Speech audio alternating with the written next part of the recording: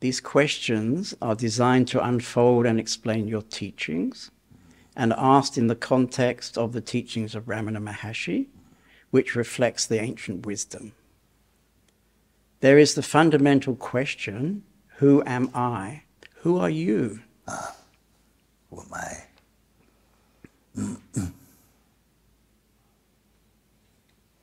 There is no other explanation that can be given except that I am the consciousness itself. Just consciousness. And functioning in this body. This is what I would say. I am consciousness.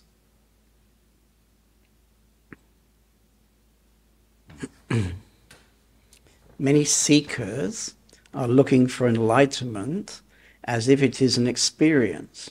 What is enlightenment? Enlightenment is simply to know who or what oneself truly is, as apart from our conditioning, the identification with the body, which appears as a sort of separate self, but it is not. It's only the idea we have of ourselves.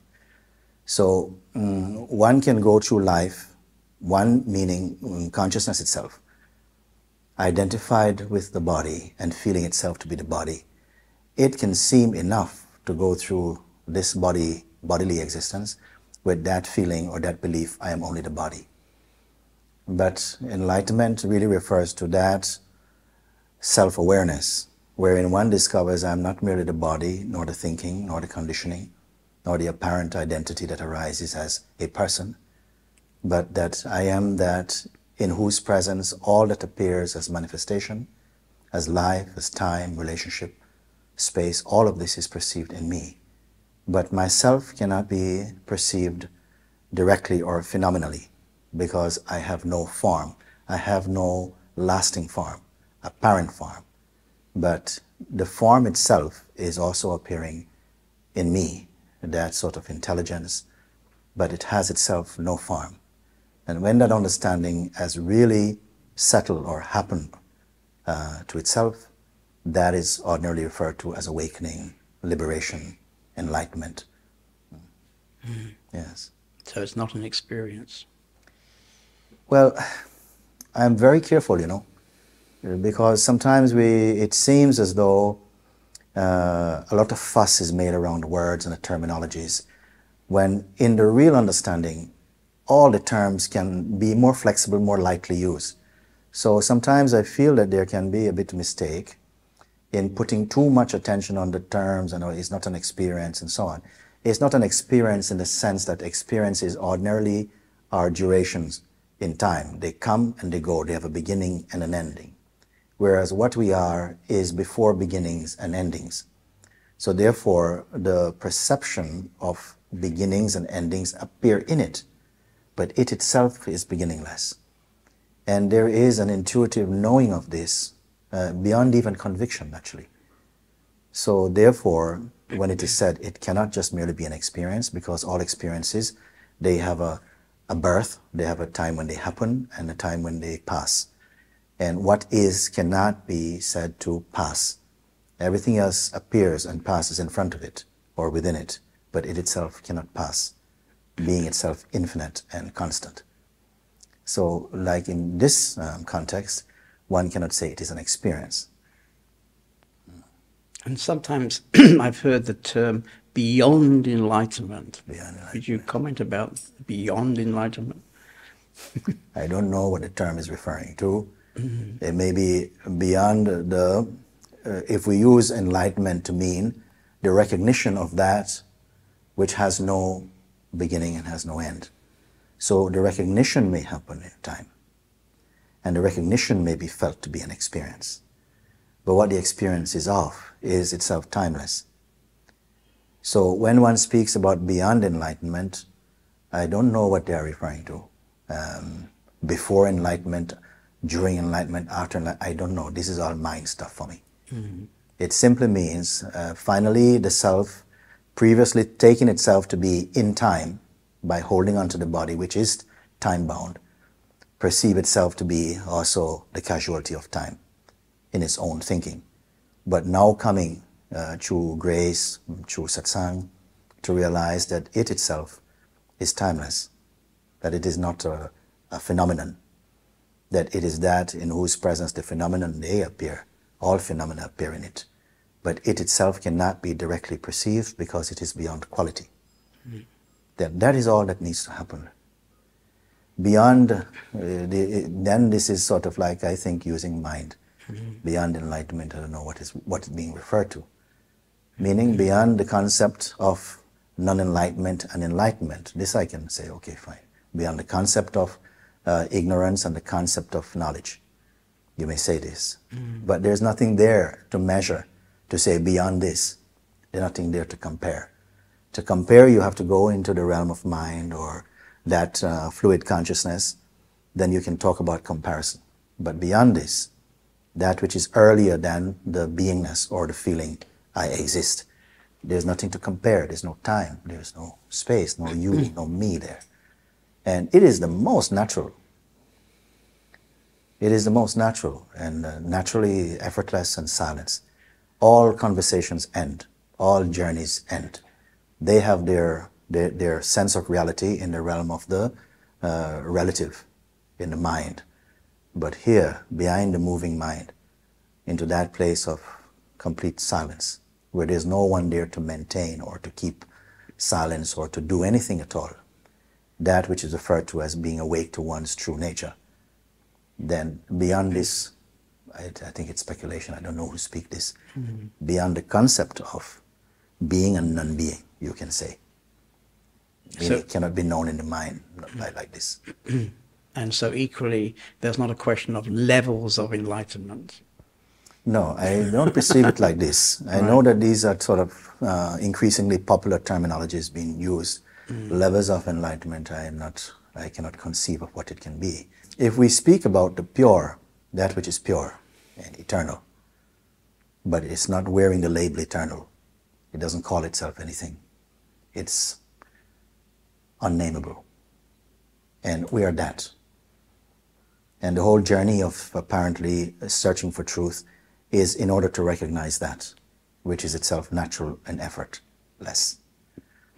So somehow, in its dynamic expression, as the feeling of existence inside the body, that we all know so well, the feeling I am. I call this more the active consciousness. In this space, even after the truth is recognized, there continue to be a sort of maturing somehow. It's inevitable. It continues, becoming more and more refined. The consciousness becoming more and more refined. So there's movement there. But that movement is taking place against a background of unmoving, unchanging awareness. This is a sort of paradox, I think. So you may talk about somehow levels. We can use the language of levels in the realm of what is changeful, what is in movement, like in the feeling of progressive being or something. But beyond this, there are no levels. There's no one there to attain even the level, in fact. Yes. Okay. Are there any qualifications for enlightenment? And is practice necessary? And if yes, what form of practice do you advise? Is there qualifications? The qualifications are non-personal, not the person's qualifications. I would put it very simply, we are already that. We are already this. And this has to be emphasized. Myself, I'm doing it. Reminding over, you are already that, you see.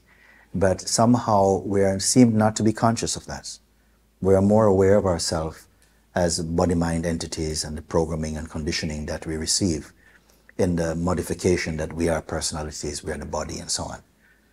So it arises somehow in some beings an urge or something to find out, to stimulated by whatever. It could be the reading of a book. On the surface, it might appear like this. Some people, they have had a little accident or the loss of a family member or something, sometimes can trigger a deeper questioning may happen inside. So I don't want to create any sort of system about it because it's completely unpredictable and unexpected quite often. So there are times when people have no sense that they have any interest at all in these matters. They come into contact somehow and find that they're bursting to dive completely into the unknown somehow. Whereas there could be others who have been seemingly steadfastly pursuing the truth and seem not to be able to go beyond a certain point. So it's like it's almost no rules apply. I only say if you feel some pull, then you naturally will go towards that which you are attracted to. And I like to keep it simple like this, because anything other than this, the mind uses it to sort of say, well, you know, it's not ready, maybe not for me or something. And it's very easy to take this type of discouragement, because already it seems an aspect of ourself in the mind is in resistance to the direct recognition of that truth inside ourselves. So I don't want to give it any food to say, oh, you have to be like this or like that. We are all that already. And in one way or another, all the beings in the world are in satsang of some form. They're on the journey of self-discovery. It may not be clear in their minds that this is what the movement is aiming at, but at some point it becomes more clear like this. Now you ask also, is there a practice? Yes, there is some practice. It's easy for some people to say, there's no practice, that is what it is, and that is true. That itself is not practicing anything. But until you know that deeply in the heart, you will continue in the belief, in the experience of being a person in separation. We give it away all the time, although we may speak with our mouth and say, oh, there's nobody there, nothing exists, and so on. But our actions betray that this is not our convincing truth. Many times it is said like this, we speak very lofty words, but our body language convey, our behavior convey, that somehow we are not yet stabilized in that knowledge. Because if we were, it wouldn't have this sort of ferocity. It wouldn't have it wouldn't carry that personal smell so directly. So in honesty, I would say, yes, there is a sort of practice, exercise, a practice, which is to keep on looking into our assumptions. Some people don't feel that when we say, I am this person, it is an assumption. They feel it is a fact. And as long as it continues to feel intimately this is a fact, it will remain unquestioned. We will not question further. But in some beings, it already is arising some suspicion about this. In one way or another, it comes to us, either through a form of some reading something, seeing something, hearing something, whatever. It can just arise directly from within yourself. A question is born, like really, who really am I? When something says I inside this body, and since the birth of this body, it has been saying I millions and millions of times. And yet, when approached about this, well, who exactly are you that is saying I? We start to stutter and stammer about it and give sort of some theory or something. We cannot speak confidently about it. So this is what really here in our conversations, this is the approach we take, to take a look at what says I here. Because really, to be honest, the feeling of I is common to all sentient beings. Just the feeling of existence. It's very common to all the beings. So much so that God says I. But the devil says also I. And between these, it seems like a long sliding rule of I-ness is possible. So it's not like we are studying, you know, an object that we can measure and say it is so many centimeters wide and so tall or so on. We are not speaking about objects. We are speaking really about a pure subjectivity. And so we cannot use the same rules that the mind uses for measuring objects, for measuring that which is immeasurable and formless. So we have to rely on our intuitive ability, which is also there. It's also a function, an ability inside us to comprehend these more subtler truths. So coming back to the point about is there a practice? The practice is really to examine our usage of the term I because that is the most intimate word in our language. Not just a word, an intuition. It points to an intuition, a sense of being, a sense of existence. And so everything that appears in front of us seems to have behind it this assumption that I is the thinker of thought or the doer of actions. And so we begin to kind of look at that. And once the spotlight turns really to challenge and to question these common assumptions, something begins to shift, begin to break up. And not that long sometimes, in a quick time, one finds that there are greater and greater depths to our sense of being, like assumptions and many things we realize that we did not really notice in the heart. It was just that we assume a certain knowledge because it was given to us and we absorb it like a kind of osmosis or something and never really questioned. And these begin to come up in the inquiry. And so it is a practice which one will use effectively and helpfully until one is not requiring any more to practice, until the mind is stabilized itself in the understanding. Yes. Ramana said self-inquiry is the most direct route to realizing the self. What do you say about self-inquiry and how to conduct self-inquiry? I'm in total agreement with Ramana's words. I use sometimes this example like it is the most unsparing tool, instrument, practice, if you may say, for blowing the cover and exposing that the ego, the feeling of I, based upon the idea that I'm the body-mind, is a complete fake. I say it is as quick as looking in the mirror and seeing one's reflection. The mirror doesn't give an opinion. It doesn't tell you, please wait, I'm too busy. It's always available. And I would somehow liken the inquiry to that type of effectiveness, you see. But what happens is they take a little time to adjust, because I believe even in the time of Sri Bhagwan, when he was in the body, many of his devotees also did not quite appreciate the power of that question.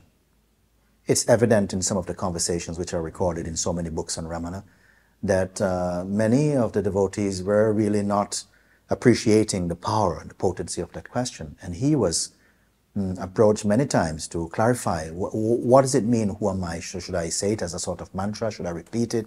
Should I, it wasn't deeply fully comprehended, except in a few people, you see, at a time. So, to recap, I would say that the inquiry, once understood, it is the most direct and so effective, so potent it is as a tool for revealing the self beyond speculation, that I was saying, once we are sort of following the line of inquiry, nothing else you need to do. You don't need to be doing bhajans at the same time, or reciting a mantra, or going on pilgrimage, or making prayers. So complete is that its effectiveness that nothing else is required. The inquiry itself has different aspects, I would say. I would like to use the word. It has different aspects, different moods to inquiry. Some people feel that it's a very rigid, linear exercise or practice, but it has different aspects of it. And we may go a little bit into that. But before, you asked me the sort of how do you go about the inquiry. And so the most popular, as is expressed through Bhagwan most commonly, is to start with the feeling of I, because all the sentient beings, all human beings refer to themselves as I. We are sometimes not aware that I is a shapeshifter, actually. I would call it like this. It wears different uniforms. And according to the uniform it's wearing, it is expressing itself in that modification. But the pure feeling of I, or I am, it's really non-personal. It's the impersonal being. And it is referred to as the earliest reflection of the Absolute in manifestation. The feeling I refers to consciousness. It is synonymous with the feeling of presence, of being conscious presence, you may say this, and the feeling of existence, the feeling I am. It has no other quality. It has no gender. It is not the body. It has no birth, has no parents, has no offspring. It is pure intuition, the pure sense of presence. But it seems as soon as that arises, and I have to say arises, and this is a key point to all of this, because in deep sleep it is not there. The feeling of presence is not really there. Maybe in a very, very subtle form it's there, but dualistic perception is absent. So we know that the consciousness arises in what we call the waking state. And when it arises, it announces itself in the body in the feeling, I am. We become aware of our existence. Then other things can come in, like time or the sense of other, and intention, memory, intellect. All of these faculties can then follow after the arising of I. So I is the most intimate. It is the earliest reflection, as it said, of the Absolute in consciousness. But what happens is, as soon as it's present, as it's available, you may say, identification with the body comes into function, and it feels, I am the body. And this I am the body feeling is a distortion. It is a modification upon the pure feeling I am. It is this modification, the feeling I am the body, the belief I am the body, and the subsequent programming that arises upon this fundamental feeling I am the body, I am a person. Then all the other notions can come in, and together they comprise a kind of composition which we call our identity, our personhood, or something like this, also commonly called or referred to as ego. The ego by itself is not existing independently of the consciousness. It is also consciousness, but it is consciousness in a very limiting modification, because it's basing its identity upon the body, and because of holding on to the body, which is in time. The body has a birth, it has duration, and subsequently it will also dissolve. So it is in time. The sense I am actually being formless is also timeless actually in its essence, because it arises from the Absolute. But when it touches the body in belief, it comes into time experientially and believe I am going to die. The body is prone to sickness, to death. So then a trauma enters into the being that I am going to die. And that is somehow the depression of humanity somehow, because ultimately there is a subtle trauma in the psyche that I can perish. So this is one of the great falls, you may say, from the state of the pure feeling of I am, which we always are, but subsequent modification of this I am, where the I am feeling joins the body and feels I'm a man, I'm a woman, I'm a doctor, I am whatever it is. And it's this modification, depending upon the depth of the belief in the modification, I am the body, this is me, arises arrogance and pride and ignorance out of this. And it's that modification of consciousness which is arising in its highest aspect as the seeker after truth. Because not all the expressions of consciousness is seeking the truth directly. Indirectly, you may say. At some point it will come to that. But even in the highest expressions of the seekers, it is still mixed, a mixture of that beingness, the feeling I exist, and the feeling that I am the body. That cocktail of belief is producing what is where the consciousness is usually hanging out. It's hanging out in the modification, I am person, you see. And that I am the person idea is really causing suffering to the consciousness that arises as the feeling I am. Now, that feeling of existence really functions in all of this manifestation in its purest aspect as the perceiver of the phenomenal play of the universe, including the body. It is the seer, the perceiver, the enjoyer, the taster of experiencing. It is this itself that when it is functioning in the body, it needs the body in order to have the taste of experiencing. But somehow with this functioning with the body and the vital breath, the consciousness falls into a state of hypnosis and believes itself to be the body. And this is really the fundamental reason why consciousness comes into fragmentation, into fear, into death. All of these things come upon it. So spirituality is really the sieving out of what is untrue, what is unreal, so that the sense I am remains by itself, shining by itself, free from the identification with the body and the sense of doership and I am a person and all of this.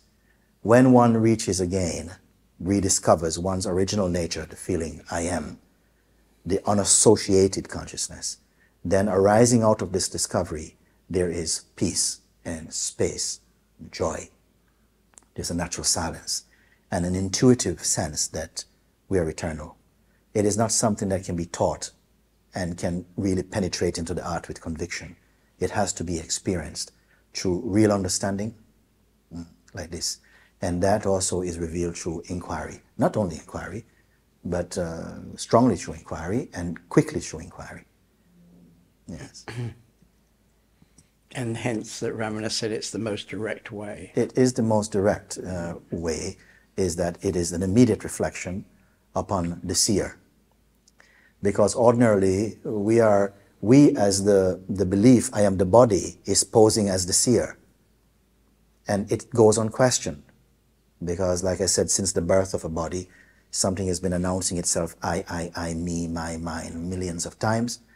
And that assumption is often based upon the idea, I am the body. And it goes no further.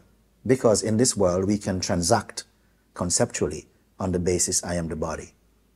It's only when we wish, for whatever reason, to go deeper than that, or sense a deeper understanding than this, then you can go beyond the I am the body and discover that I am the I am itself, the godly principle inside the body, the original principle in the body, that is perceiving all this manifestation in serene detachment.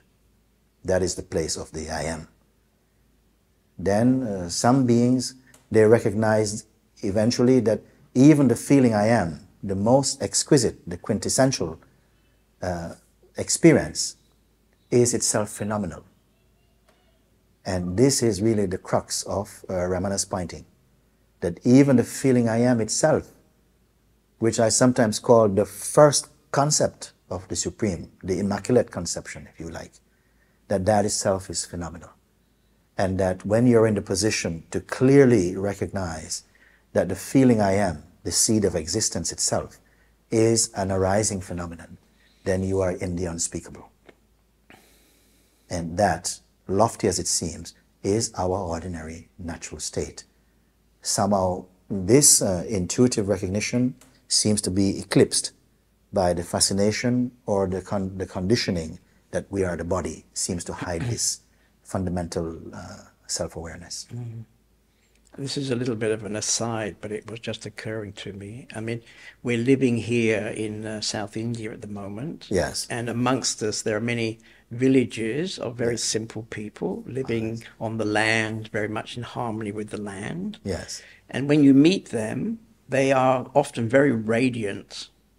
Yes. And there's almost the feeling that they're also living very much with what you're talking about. You know, they're living very much with the self. Yes.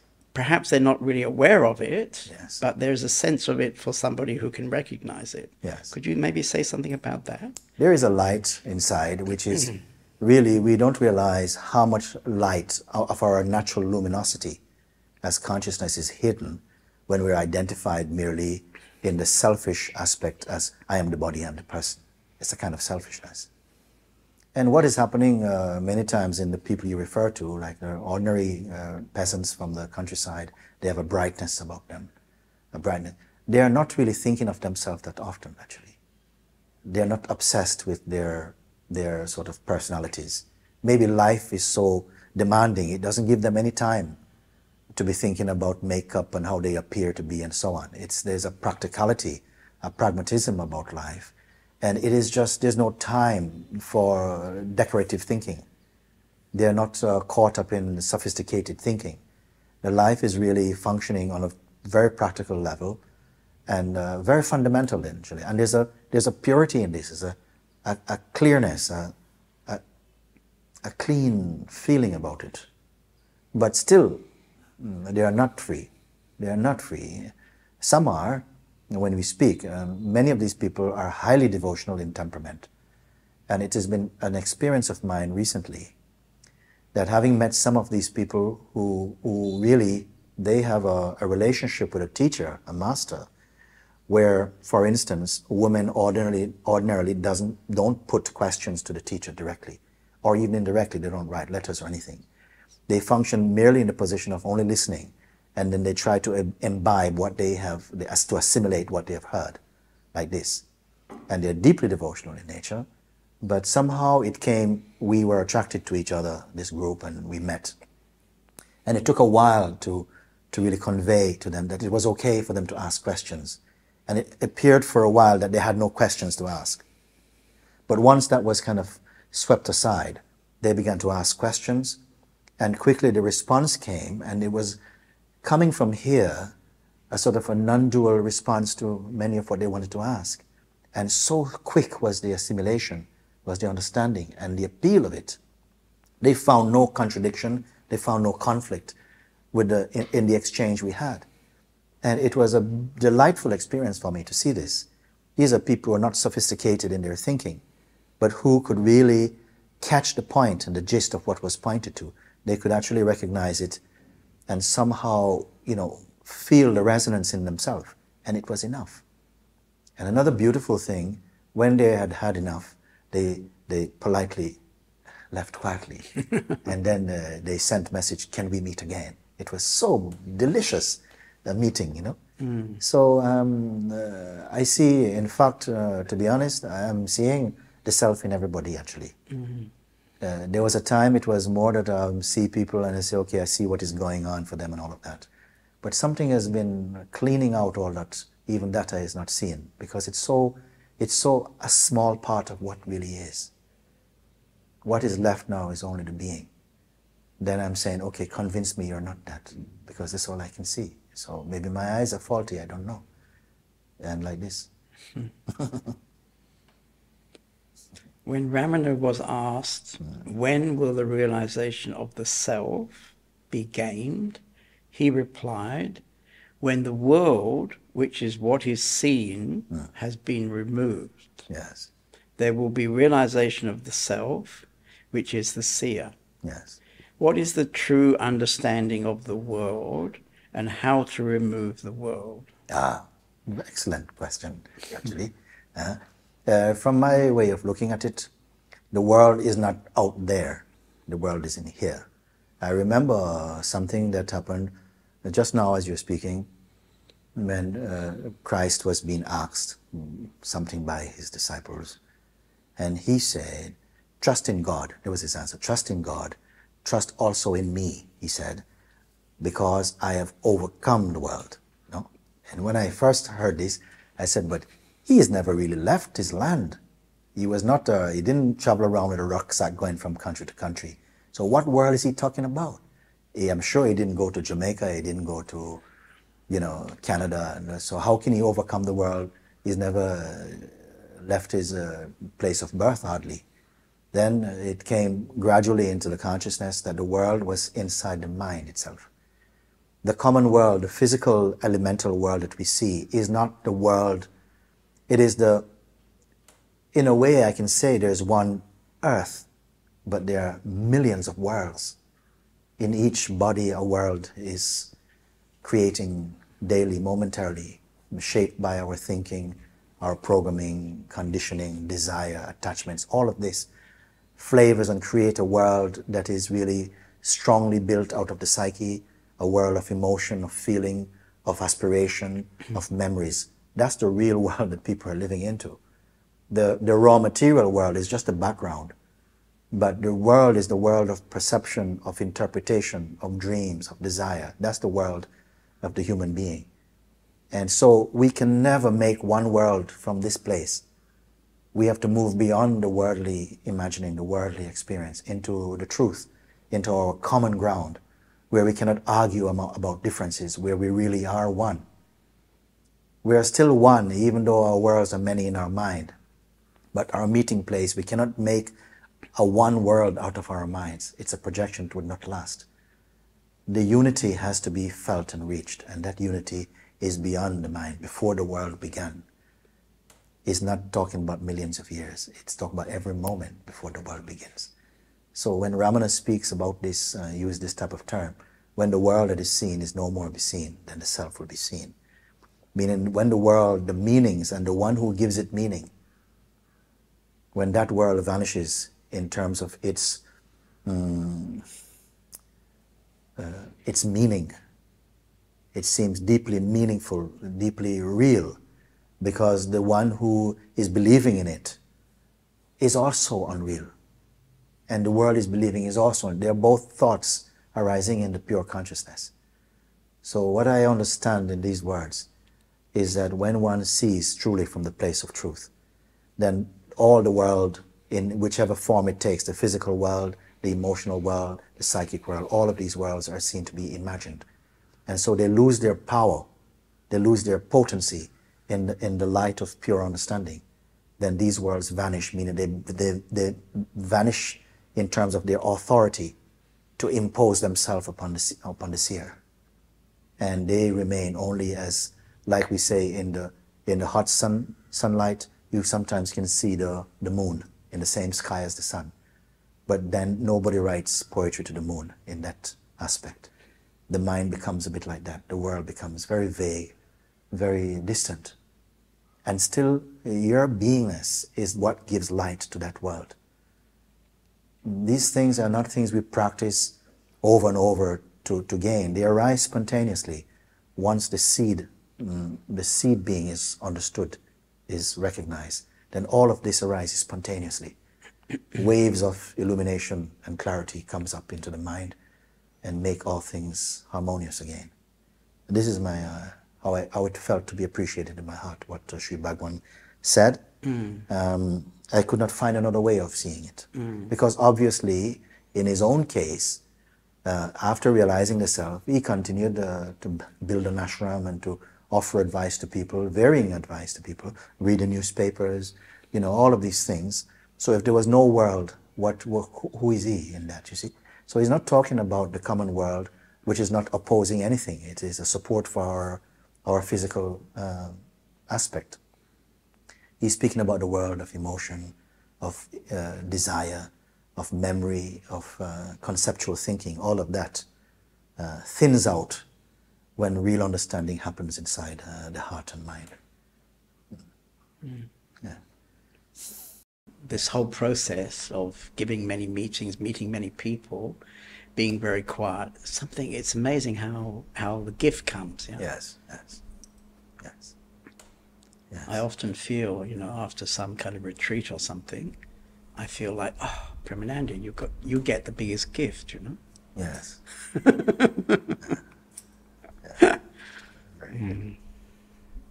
It's been suggested that the mind must be destroyed for liberation to occur. Do you have a mind, and how to destroy the mind? Yes. Again, it is just a terminology that needs to be clarified. The mind must be destroyed. What it really means is that the firm belief, I am the body, the foundation for most fragmented thinking and for all suffering, actually, that itself must be transcended. This very limited idea that gives birth to the feeling of having a mind, a personal mind, and being a person. That must be transcended. And in transcending this, one comes to what you may call natural mind. It may be called Buddha's mind. It can be called no mind. It can be called killing the mind. It's all the same thing. But I feel once we are very strong and strongly attached to some people, they cannot see how can there be a world without the mind? What will happen to kill my mind? Seems like what a horrible idea to kill one's mind. Is the mind by nature evil? I said, no, the mind is self. The mind is also the self. It is the truth. It's the names and form as a department of the self. What to kill also. What is understood is that the mind in its aspect, that I am this body, I have autonomy, I am a person, I do what I like. That is ignorance. And as long as consciousness has somehow fallen, descended into the state of believing itself to be the person, I am this person, and the arrogance of this belief, I am this person, I am the body-mind, then it will not be free. It must shake off this idea. Sri Ramana Maharshi actually made a beautiful statement, which I so love. E says the I must remove the I, yet remain the I. The natural sense, the feeling I am, which is the beingness, is the absolute actually in its expression as consciousness, the perceiver of existence. That natural sense, which is sexless, raceless, without religion, without belief, without parents, without second, that must shake off the ignorance, I am the body. When it shakes off the belief, I am the body, I am the private thinker, I am the doer of action and the thinker of thoughts, which are themselves thought. When it gets over this, get rid of this idea, then remain in its natural ascendance, the feeling I am. So I am removes the me, yet remain I am. The I removes the I, yet remains the I. It's the same thing. So it's really a call to awakening from the dream of I am the body, which is a limitation. I am the body also, actually. But the body is a very limited and inadequate representation of what truth really is. It is only the vessel, the instrument through which the consciousness can express and experience diversity, which is not a mistake. It is a design. It wants to do it. But somehow it falls asleep in its own projection and must awaken, such is the play, the Layla, you'd say. No? Yeah, I mean, it was suggested to me that the thing that made Ramana Maharshi great was that he had a dead mind, and that he operated like a wireless, that existence was simply speaking through him like a wireless, Yes. like a receiver. Yes. And yet, as you said earlier, he was reading the newspaper, he was constructing his ashram, and almost every day cooking the food for the ashram, Yes, in the kitchen.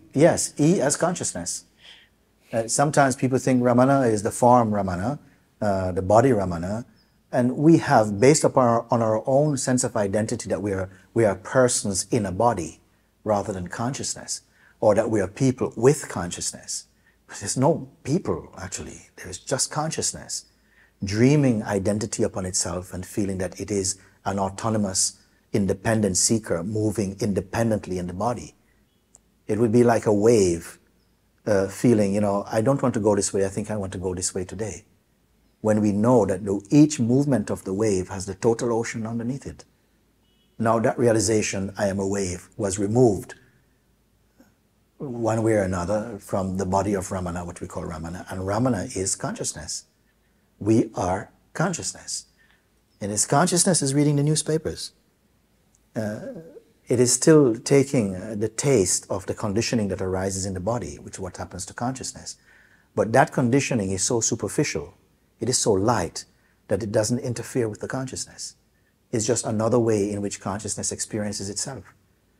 So Ramana expressing a little bit the mix of maybe the seed of some conditioning that arose because he grew up in a certain place. Those are going to be on the surface expressions. But in the deep, there's no awareness of any personality. He doesn't know what personality is. It's just another rumor. It's just another idea. So this is what is meant. Ramana is like a conduit for something else to move. He's no separate from that. He is that. We are that. When we say we, this is why quite often I say, when you say we, to what are you referring? Is it the body? So you can say, we as the body is the instrument through which the divine can act. So then, are you the body? Is it the body saying this or something else saying this? You say, okay, maybe it's the mind saying this.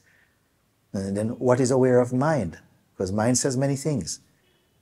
What is aware of mind? What buys into the suggestions of mind? Or you say, yes, actually, it must be the beingness under some kind of spell to believe that it needs to go to the mind for water, to quench its thirst. So it's subtle things, but these become increasingly clear with the introspection of self-inquiry. So he is, when we speak of Ramana, he has no personal things. Yes, he has a unique temperament. He expressed himself. He was very, very keen to not waste things. That was how the consciousness expressed in that body. In another body, it might throw everything away. Right. And be equally... would pick up one grain of rice. Yes. In one farm, It may pick up one grain of rice and hand to the, say, stop the cooking, we need to add this and do it. It can do that so attentive to such a small thing, you may say. But in another body, its expression might be throw everything away. Throw everything away. Who needs this? Throw everything away. And equally, it's as pure. Because the mind wants to systemize, almost like let's imitate Ramana's behavior, and then we miss the point. So this is something that is, I feel, as long as we try to learn through the mind, we will make these mistakes. When we understand the gist, the real point, the core of Ramana's pointing, then somehow you can imbibe all of that. And the self will manifest through its natural expression in your form. You see, and still be perfect. So this is how it's understood for me, like that. To kill the mind, you can say also, well, where is the mind? Show the mind that we can kill. What instrument are you going to use to kill the mind? The mind itself is thought. Yeah. Okay. What about the tendencies of the mind? Must these be removed before self-realization can become permanent? And how to remove the tendencies? Oh, I see. The tendencies strictly are not really for the mind, because the mind is not an entity. Mind is just the arising of thought. The entity apparently is formed when the beingness itself is identified with the mind, and some phantom arises out of this identification called the me, the personal modification, and appears to be the driver in this body. And it is that false identity that has vasanas, because the self has no tendency. The pure self cannot have any tendency. The body cannot have any tendency apart from it has its unique expression, because it's a unique combination of the elements, so it will have its uniqueness of expression, but it is not the root of sentience. It doesn't know, it doesn't have a way of deciding things. So in between that innocent body, the mechanism body, and the pure consciousness, which cannot be said to have any sin, cannot have any weaknesses or tendencies, what is it that can have tendency is the idea we have of who we are, which we call the ego, the belief, which is never constant. It's like a constantly changing self-portrait. And so the belief we have about who we are has other beliefs about itself and is suffering from its belief. It is like trying to, how do you cure a ghost with anorexia? This is what was my point, you see. The ghost has got anorexia, it's believing, wow, I'm really fat when everybody's thinking, all the other ghosts think you're really slim. And let's work to try and heal this ghost with anorexia. Let's try and heal the ghost with anorexia. And the ghost is healed only to find it doesn't exist. This is what is found out. The way in which we are thinking of ourselves is not a truth, it's not a fundamental truth. It is only a concoction. It is the self, who we really are, that's believing that we are the person, the private person. And the power of belief is such that belief creates. We believe it into existence. I don't want to say it's a fault. It seems like it's the way the mechanism of manifestation works. That it was a design in our expression to experience and conditioning. And in the same way, I say that all the beings in the ocean are wet. All the beings in manifestation get conditioned. And somehow it seems like the game of truth finding is to wake up from the power of the hypnosis of our conditioning, that we are merely our body minds.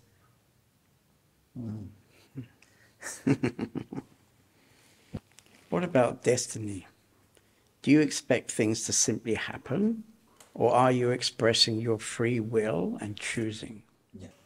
Really, again, everything hinges on this simple thing.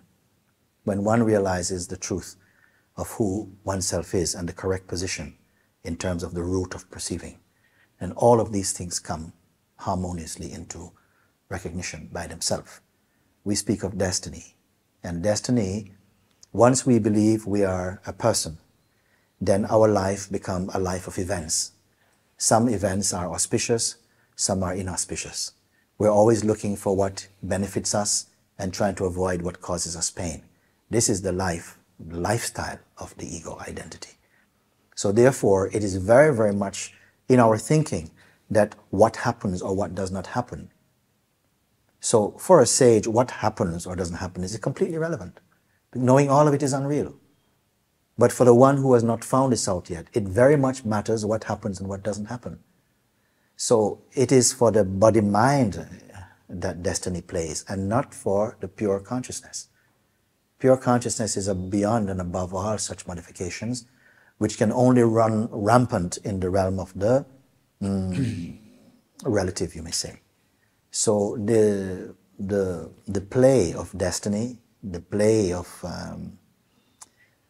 is only really at the body-mind level. What the body does, even the blinking of the eye or the swallowing of spittle or the turning of the head or the scratching of the knee, is all somehow destined, somehow. We don't have to, thankfully I say, you don't have to believe in it, okay? You don't have to believe, whether you believe or not. Maybe you're destined to not believe it right now and maybe destined to believe it later, but it doesn't matter. Don't fix it as a criteria for knowing who you are. If I say, whatever you do is destined, if you say, I can change my mind 1,000 times, okay, and we're counting up 999, okay, 1,002 times, it's just the destiny of the play that it will happen like this. Knowing this, if one can relax with all of that, fine. If you cannot, then forget about destiny. Because it's not important to know this in order to be free. It is just mind food. In a way, those who see can confirm, actually, everything is obeying the seed of destiny. It's like we're in a collective destiny. Just like the genetic information in a seed will determine how that seed will grow. But once that seed is put into the earth, other forces are acting upon it that are not in the seed. It's in a greater seed, like how the wind will blow, how much sun it will be, how much shade it will have, who will water it, is also part of that destiny. But it was not in the destiny of the DNA of that seed. So it's just in the DNA of the cosmos. So it's all something very grand, all this play. But I am more inclined to say to people, just focus only upon recognizing that you are the one who merely sees.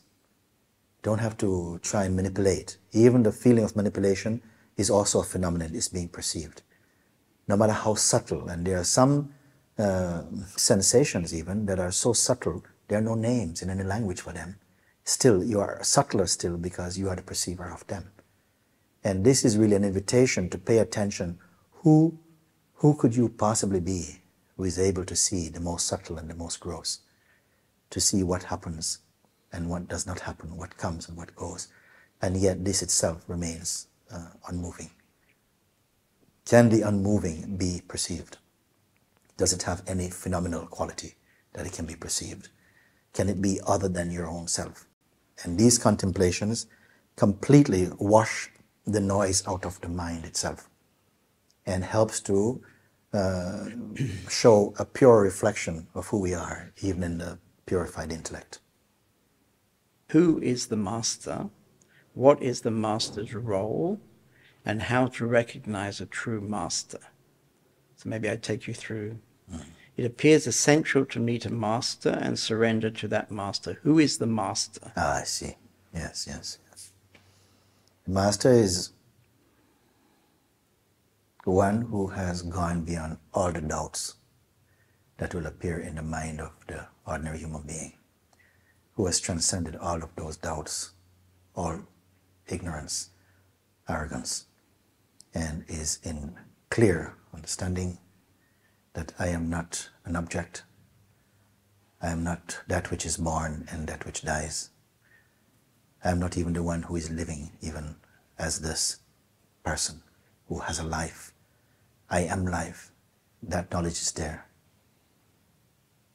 You may say Master is the embodiment of all of that which is pure and true within ourselves.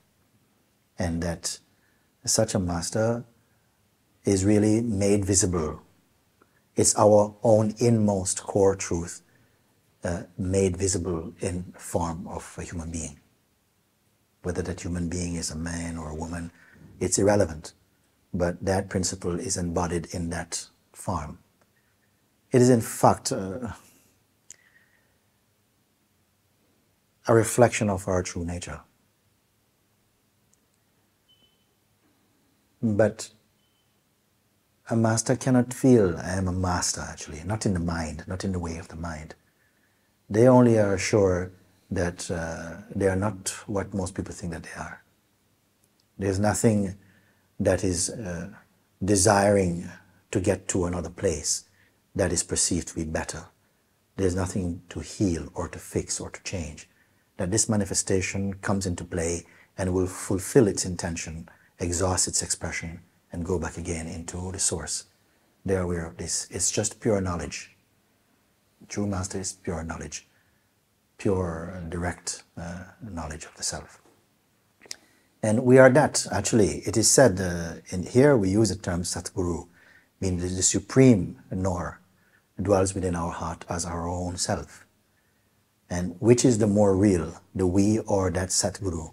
That we are that, but in its manifestation, as being the body and the identity, it seems to come into some kind of dichotomy where it believes itself to be also the person, and then the person is trying to find the real, but it's just a play, it's only an illusion. We are the Satguru principle, experiencing itself temporarily with the belief, I am the body, which it must recover from this distortion. Then it says that when the self falls under the spell of its own projections, it cannot come out, then it must manifest also as the master to speak to itself who is in delusion, to return, come back, you have an appointment within. And like this is one way of expressing it that I like. I'm fond of this expression. Not absolutely, but it's a beautiful way of putting it. And what is the master's role? Master's role is to tell you that really there is no, that you are already that which you're seeking. The master is really the mirror, and he's pointing you, you are already that which you are searching for. The highest truth, you are already this. You simply must recognize this in your heart by removing what is false about yourself. The false belief that I am the body must go. And the master proves how this belief is itself false and is not in service to the truth that you are. So that's the role of the master, to point you, you are that. You are that. And when you're in direct recognition of your own self, you will be beyond need, you'll be beyond suffering, you'll be beyond troubles. You see, you are the all-encompassing whole. You are the pure reality. He's only to tell you this thing. He cannot give you something more. Anything give you something you can lose. He can only point you to what you cannot lose. You only imagine that you lost or dreamed you became separate from it. This is the role of a master, you may say. Yes. And how to recognize a true master? If we are in a state of strong identification with our body-mind experience and conditioning, we are not equipped to judge a master, because masters can be so diverse in their expression, and we are always judging the expression rather than being able to see the core, because some masters are so outrageous in their expressions, another one is so elegant, so simple, so loving. You see, like this. How to judge? Generally, one in whose presence either the mind becomes very quiet without effort, and it becomes easy to sense the words that they speak. But also it can be that in the presence of master, the mind becomes very, very noisy for a while also, you see. But there will be a subtle inner recognition of what that noise indicates, that it's an auspicious noise, that he brings up the noise that is dormant, so that it's coming up to the surface to bubble up and to go out. You will know this. And one whose actions and behavior does not continuously demoralize the seeker, you see, but whose skillful ways of expressing guides the seeker in the most direct and simple way, each one, understanding and knowing them to be his or her own self. How to recognize master? I've just said, in whose presence you feel a natural respect. you feel somehow the sense of coming out of some ignorance. If you find some being like this, whose association brings joy and peace inside you, whose association triggers a higher aspiration to be free from the influence of our negative conditioning, then if you find such a one, hang out with them. Their company will be beneficial for you. Then you may come intuitively, spontaneously to feel a recognition in your heart so deep that it's not coming from your mind, a conviction that you are connected with this being for as long as they bring you into the recognition of the self, like this.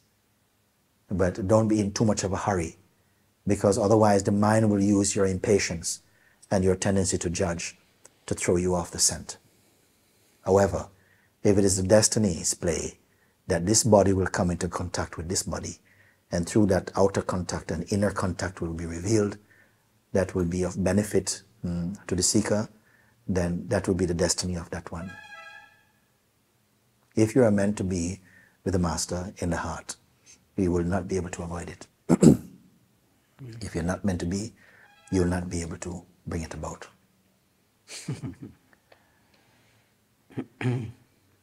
Traditionally, devotees had tremendous devotion to the Master. Please say something about devotion in the pursuit of awakening. Devotion has to be there. Devotion has to be there. My own master, Sri Punjaji, he used to say, the truth will not reveal itself in an arrogant mind.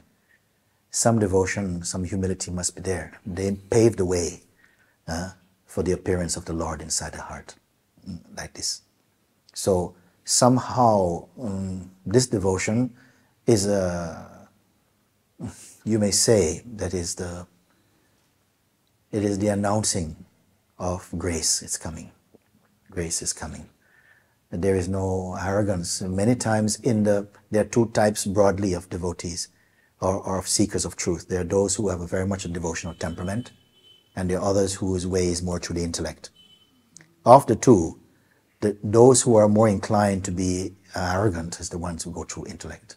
They're inclined to feel, I don't need anything, there's nobody there who's going to help me, I don't need anything, this type of arrogance. And so it's very slow, very difficult for them to really realize the truth in the heart. They may feel they realize it, but it's in the head. And until really it gets confirmed in the heart, they are not really free, whatever they think. They will be sometimes speak beautiful words, but it will be like giving you a beautiful chocolate cake smelling like sardines. It will not be authentic. There are those whose tendencies tend to be more devotional, and they are less likely to exhibit arrogance. It's just the nature of devotion is like that. It's humble and it's kind. It's a broader way. But there are some, let's say, challenges in both expression. With the people who tend to be devotional, sometimes they are too much attached to emotion. You see, and both are, they're like two wings of one bird. They have to reflect each other a bit. Because devotion without wisdom is very, very wishy-washy. And again, knowledge without devotion is very dry and lifeless. So they kind of need to happen somehow. It doesn't mean that one should say, okay, I am going to be devotional or I am going to be. It doesn't work like this. The true teacher recognizes the temperament of each devotee and guides them accordingly. And the ones who are devotional, they will find the quickest way to the recognition of the self inside the heart. The ones who are more in the mind and more uses more the intellect, they will find a way in which to avoid the pitfalls of arrogance, of selfishness and self-centeredness, to cut through and to also recognize the self in the heart. In either way, the self has to be recognized in the heart. And by heart, I mean in the core of one's being. It cannot be that it is recognized only intellectually. It may sound beautiful, but it will be the difference between a plastic rose and a real rose. They may look beautiful and the same from a distance, but up close you will see the difference. So it is very important that this understanding happens in the heart. And devotion really is a safe way. Even the masters will say that although, even with the non-dual teachings, they will tell you, if keep inside your heart an attitude of gratitude, it will protect you from arrogance, which will make your path slippery. You see? So this feeling of giving thanks for all that helps to remind you of who you are is very important, both for the bhaktas and for the jnani types. So devotion I put very, very, very high. Sometimes people who come more from an intellectual background tend to look down on people with bhakti to feel like they're very naive and very quick to give away their trust to others and so on. And they themselves are so tied up sometimes in their own sort of self-reliance that they don't really evolve into the heart. So devotion is at the heart of it. And devotion is sweet when mixed with wisdom, you know, beautiful, strong and soft. And then also the intellect can be strong and clear, but also soft with the warmth of devotion and love. Beautiful. Then it fulfills itself. Jnana fulfills itself. Wisdom fulfills itself with love, and love fulfills itself with wisdom, you see. Seekers often have curious ideas about the enlightened state. Please describe your typical day and how you perceive the world. Someone asked one time, Mooji, when you wake up, what is your first response to the world? And I found the words coming out. The word said, nothing remains untouched. Everything is as it is. There is no desire to push things about. Eyes open, images are perceived. Everything is happening by itself. Even in we're here now in India, we have a very full program. Things are happening all the time. And yet nothing here feels strained by it. There's more sometimes a sense of strain when I'm being asked to use my mind for mundane things, or people who are caught up in a sort of like a mental world who wants to engage, and this is a bit tiresome. My day, mostly I hardly notice it. I hardly notice it in terms of events. What is my day is full of silence and peace. Everything arises spontaneously. There's no abiding sorrow. There's room for everything. Every emotion, every thought can come, but they have no real landing place to stay. Everything is a tourist, comes and goes. I'm really unconcerned really about it. There is something here that really cannot be described at all. But once it has announced itself, made itself felt, everything else became a secondary taste. It's okay. It is still the everything else. It's still the secondary taste also. But this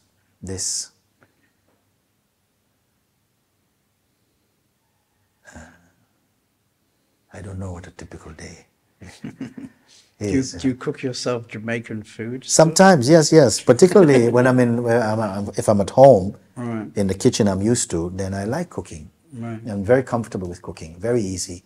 We don't use a cookbook or nothing, we just cook and lots of different things.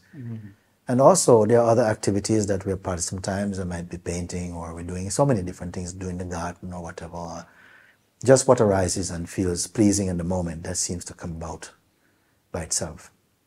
Here in India is probably the most programmed existence for a while. It seems we're doing this, and then after this, then another thing. And it just is accepted that just is also part of the way in which this is all being expressed like that. And there is a joy in this.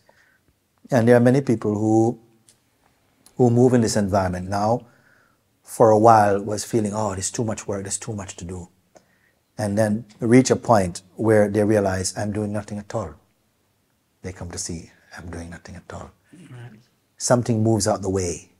The one who is claiming to be the doer drops off, and just activities arise by themselves. But inside this, the core of it, there is something that is indefinable, out of which all the energy is coming, all the love is coming, all the joy is coming. And it's not attached to these even. And earlier we were looking at your drawings and sketches, paintings. Yes, yes. Is that part of your life that you have an artistic You know, part? it used to be every day I was painting. I loved painting. I loved creating with the hands. I loved it for so long. Every day I was painting. And now not so much. Now somehow, if like the idea came for putting the illustrations in a book, and I found myself making these illustrations, and it's so much pleasure actually, because now there's a freedom in it. There's a freedom in the play of it.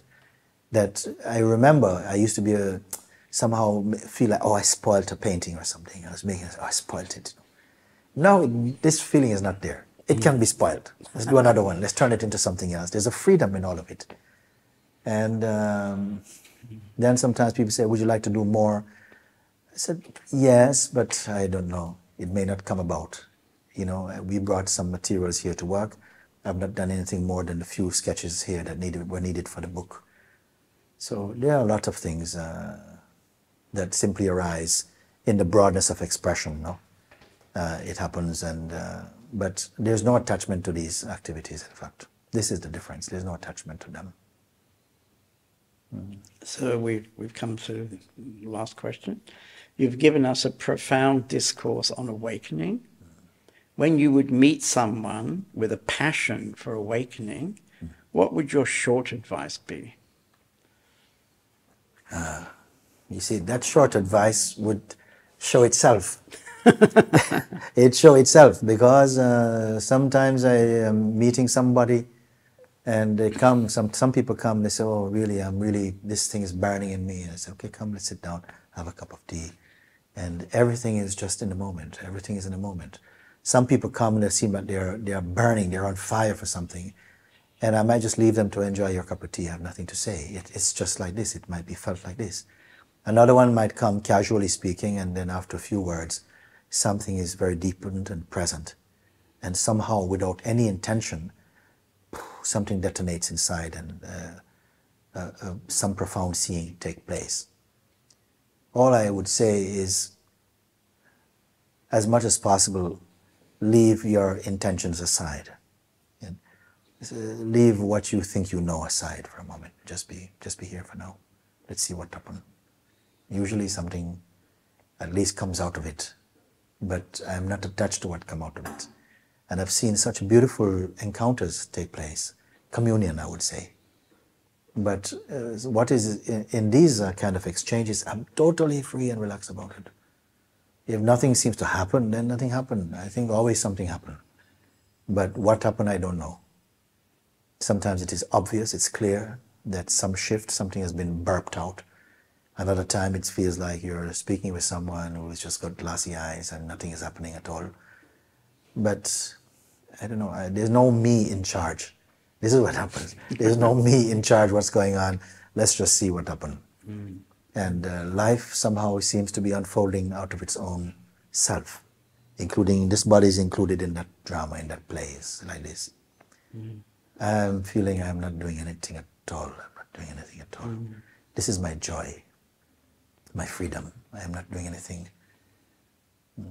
It's just somehow happening. And yet at the same time, I can have the sense I'm doing something also. Sometimes I have the sense I'm doing something, but generally even the feeling I'm doing something sits inside a bigger feeling that I'm really not doing anything. So everything goes. And yet at the same time, everything I can throw away. Everything goes, and at the same time, everything I can throw away. You see? And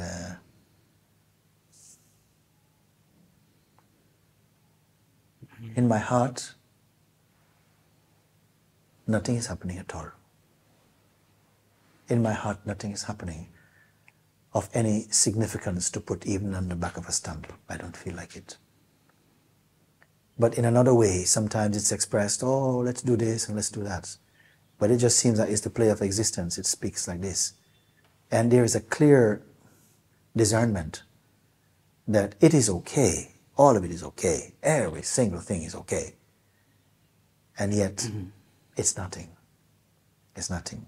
And I don't mean that in a disrespect to life or whatever, but it's nothing. It's nothing to that out of which it is pouring out. It's nothing. from age after age, movements are taking place, but nothing to report. This is true. And yet, sometimes a child says something or someone expresses an expression of kindness and I'm full of tears and emotion or something. This has also happened, no? It is like that, no? I am not wanting it to end or to continue. It's somehow, I enjoy my life, I have to say. I enjoy my life, no? But nothing moves to try and preserve it so deeply. It just is, the consciousness is here, the body is here, and experiencing seems to happen in it, but it's not anything I want to even talk about. Okay, thank you very much. Thank you. Thank you.